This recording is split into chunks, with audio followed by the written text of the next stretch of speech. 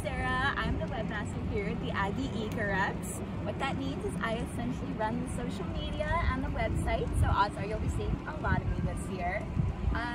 My responsibility is to make sure we get our message of sustainability out to as many people as possible, whether it's across Texas A&M or the world. It's a big responsibility, but one that I'm very excited about.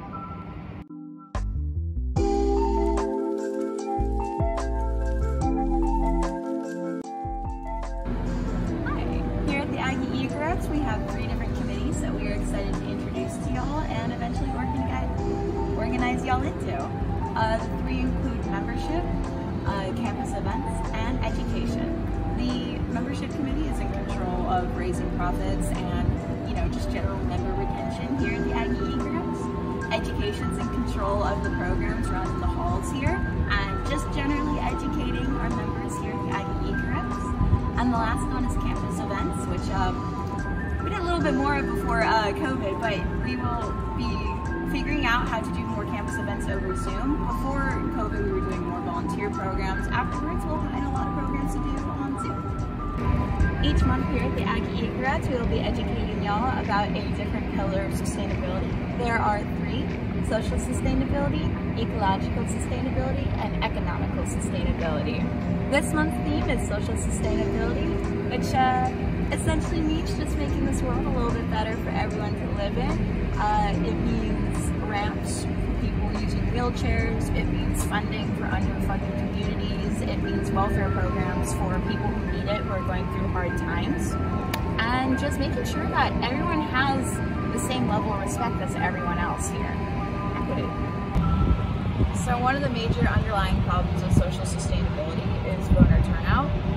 Between everything that's happened this year and the fact that it's a major election year, it is especially important that you make sure that you are registered and that you go out and vote this year. Historically, the United States has always had a very low voter turnout. After the 2016 election, only 50% of people actually registered to vote went out and voted. If you want to see change in your community, if you have a stance on something that you are passionate about, the greatest way that you can make a change in this country is by going out, voting, and getting your voice heard. It's your right to vote, and you should take it and run with it. It's your community. You should say about what you want to see change in it. In the description of this video, I'm actually going to attach a link to find out if you are registered in Texas.